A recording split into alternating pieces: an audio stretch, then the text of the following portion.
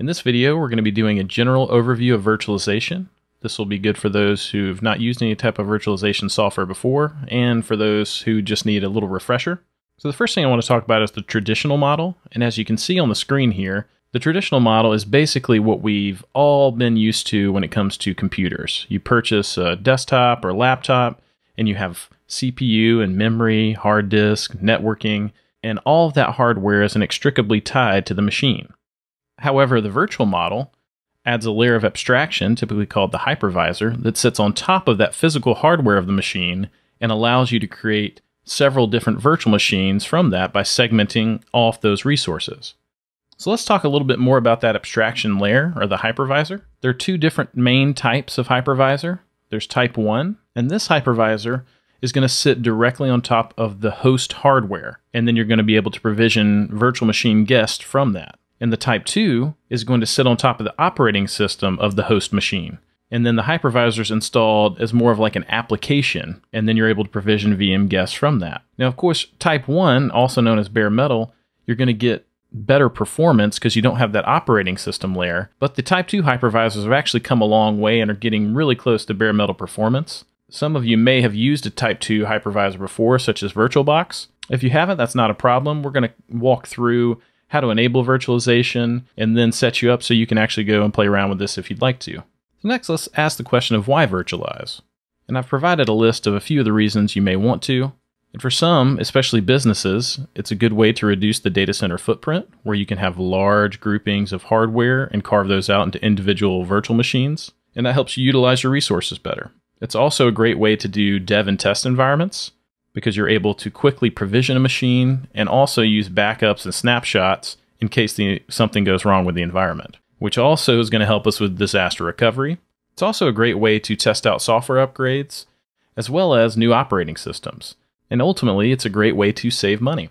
So now let's talk about how you enable virtualization. First of all, it must be enabled in your system BIOS. And as you can imagine, this is going to change depending on what type of machine you have.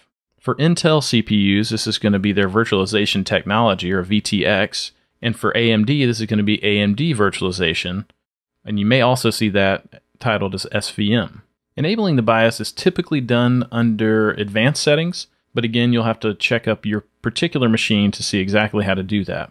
Also, keep in mind that once you have virtualization enabled, that you disable any other virtualization software that's running on your machine. This could be Hyper-V for Windows, and also Android emulators, just as a couple examples. Those can cause conflicts, so depending on which actual virtualization software you want to run, you're going to want to make sure you disable the other ones because they may cause you problems. Next, let's go ahead and look into how you can see if virtualization is already enabled on your machine. Now, if you're a Mac user, there's a couple of ways we can check and see if virtualization is enabled. The first is to use the sysctl-a, and you can grep for the CPU features. Or more specifically, you can grep for the VMX flag, which currently all Mac computers run Intel CPUs, so you don't have to worry about the SVM flag. So by running this command, it's going to bring up the CPU features, and it's going to allow you to see if that VMX flag is enabled. Now, if you run the second command, it's just going to show you VMX, and you won't see the other flags. So that's a little bit easier way to pick it out, but it's up to you how you want to look through that. Now we'll move on to the Linux operating system to see how virtualization is enabled. First, we're going to grep for the SVM and VMX flag in the proc CPU info file. I've added the -- color flag so you can see it a little better. As you can see, you're going to see that SVM flag for the AMD CPUs, and it'll be VMX for Intel. And if you see these flags in the CPU info file, then you know that virtualization has been enabled in your BIOS.